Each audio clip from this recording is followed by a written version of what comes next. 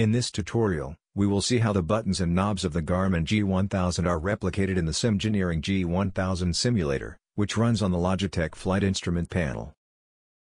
The right-hand screen shows the layout of the G1000 primary flight display. The screens on the left are representations of the Simgeneering G1000 simulator primary flight display and multifunction display as they appear on the flight instrument panel. The buttons and knobs on these screens are highlighted when I use the corresponding buttons and knobs on my flight instrument panels, so you can see what buttons are being pressed. For example, now I will press the S1 button on my first flight instrument panel.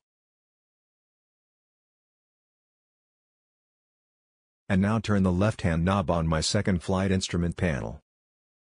Labels are displayed on the left-hand side of the flight instrument panel showing which button corresponds to which G1000 function. The rectangular-shaped labels are for G1000 buttons or soft key functions, and the circle-shaped labels are for G1000 knob functions. When more than one column of functions is displayed on the flight instrument panel, the leftmost column is the active set of functions.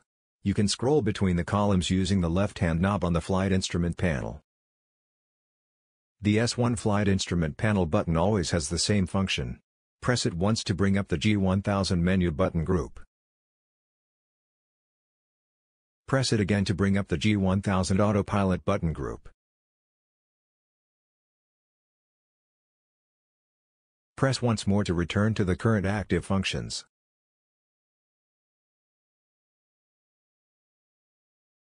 The S1 button works in the same way on the multifunction flight display as on the primary flight display.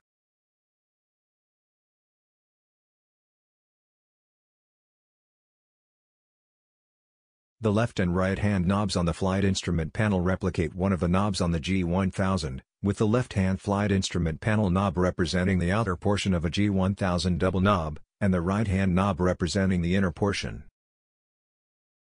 By default, the flight instrument panel left and right knobs represent the outer and inner portions of the G1000 FMS knob. Which G1000 knob is active can be controlled using the menu button group. Press the S1 button to bring up the menu button group. The active knob assignment is highlighted, in this case the FMS knob is active. To assign a different active knob, for example the heading knob, press the corresponding button on the flight instrument panel. The heading knob is now active, and turning the left-hand knob on the flight instrument panel will change the heading bug.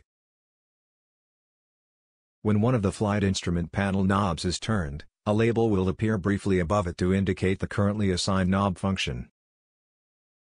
If the active knob is reselected using the menu button group, in this case the heading knob, it has the same effect as pressing the knob on the G1000 if the knob also has a button function. Pressing the G1000 heading knob will set the heading bug to the current heading.